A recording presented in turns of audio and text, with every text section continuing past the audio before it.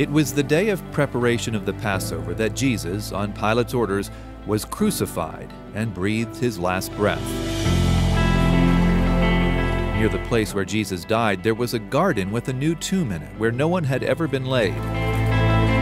After his body was wrapped in strips of pure linen, Jesus was put in the tomb.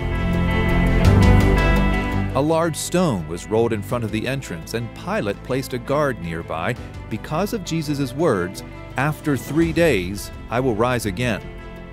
Early on the first day of the week, while it was still dark, Mary Magdalene went to the tomb. Suddenly, there was a violent earthquake. A bright light came down from heaven. It was an angel of the Lord. Going to the tomb, the angel rolled back the stone, and the guards fell to the ground, overcome with fear.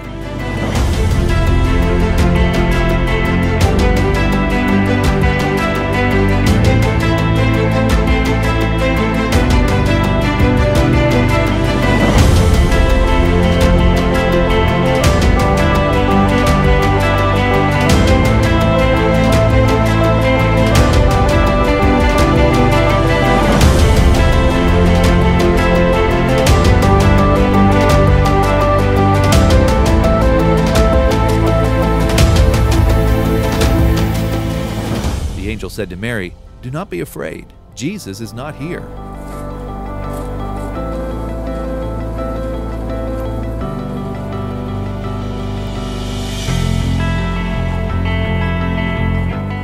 Where is my Lord? Who has taken my Lord away?" Mary asked, bent over and crying.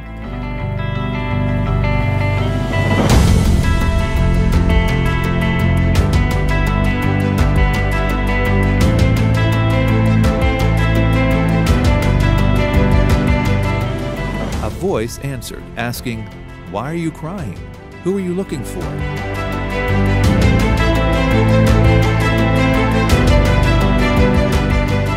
Thinking it was the voice of the gardener, Mary replied, "Sir, if you have carried him away, tell me where you have put him."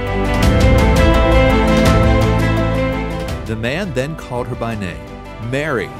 As she turned toward him, she recognized her Lord, saying, "Rabboni," which means teacher.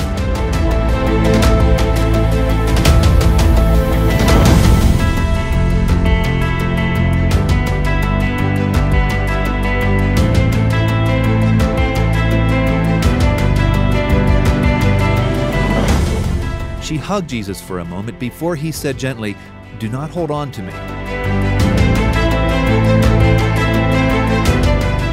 Go instead to my brothers and sisters and tell them that you have seen me and that I am alive."